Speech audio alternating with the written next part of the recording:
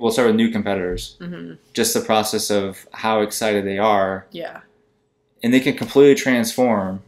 Yes. But during the process, sometimes their mindset changes because then they see things. Yes. And they feel like they're not good enough coming in. Absolutely. Because they change, like, oh, I look great. And then all of a sudden it's like, oh, I might not be good enough to win. All the self-doubt the kicking self-doubt. in. Yeah. And then on top of it, relationships with food changes. Yep. Your body, relationship with your body changes. You're looking at yourself all the time. Mm-hmm. You're taking pictures and viewing yourself differently. Then social media comes around. Yep. And now you're comparing. And your family and those that actually know you in real life kind of start maybe like treating you differently, and or they're seeing that, like, I feel like a lot of competitors, their spouses, you know, whatever, moms, dads, whatever, start seeing that they're different, but it's almost like they can't see it yet.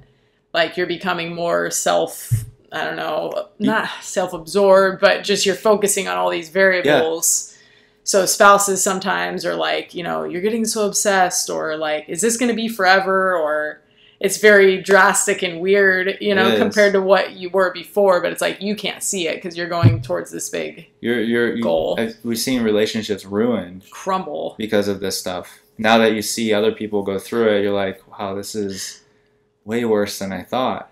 Totally. Way worse. Nothing comes without a price. So like, yeah, and then you like when these competitors do the show, okay, let's like they had the self-doubt coming in. Yeah.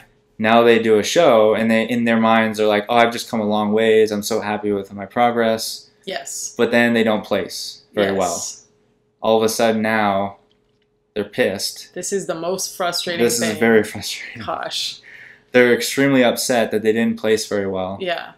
And then maybe they might get feedback from the judges. Yes. And they'll tell them, you need to tighten up your glutes, or like your abs aren't sharp enough, or your arms aren't lean enough. Just something specific. Now that's all they think about and dwell on, that this one judge freaking told them this information. And now, not that the judges are doing that on purpose. It's just their job. They're humans too. Yeah. Yeah.